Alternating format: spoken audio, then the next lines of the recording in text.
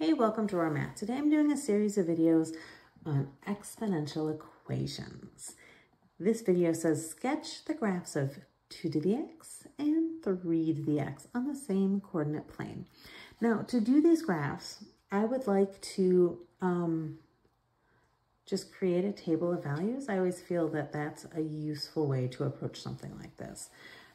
So I'm also going to save a little bit of space by creating my x's here. I'm going to do lots of stuff. I'm going to have 2 to the x here, and then I'm going to have 3 to the, I don't know how much space I'm going to need.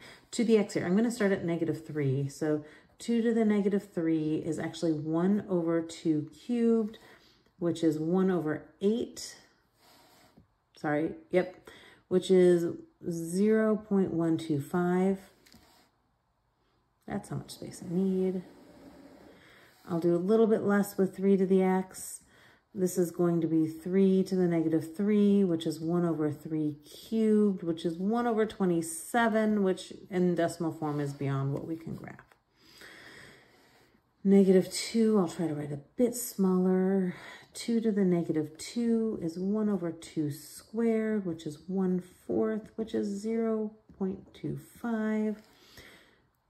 3 to the -2 is 1 over 3 squared, which is 1/9, which is actually 0.1 repeat.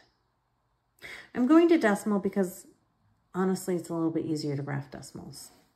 -1 is 2 to the -1, which is 1/2 or 0.5. 3 to the -1 is 1/3 or 0.3 repeat. 0, 2 to the 0 is 1. Anything to the power of 0 is 1. 1, 2 to the 1 is 2. 3 to the 1 is 2. No, it's 3. I was kidding. 2, 2 squared is 4. 3 squared is 9. 3, 2 cubed is 8. 3 cubed is, again, outside the scope of what I can graph on a grid that only goes up to 10. Okay, so I'm now going to do one at a time. Let's see, -3 1/8 or 0.125 is about there. And then 1/4, and then 1/2, and then 1. And then we're at 2, and then we're at 4, and then we are at 8.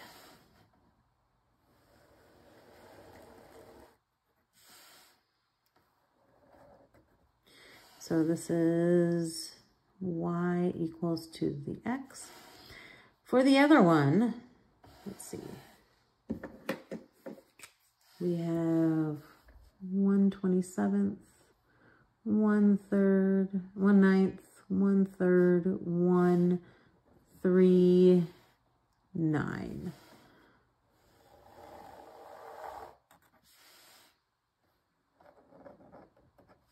And this is y equals 3 to the x.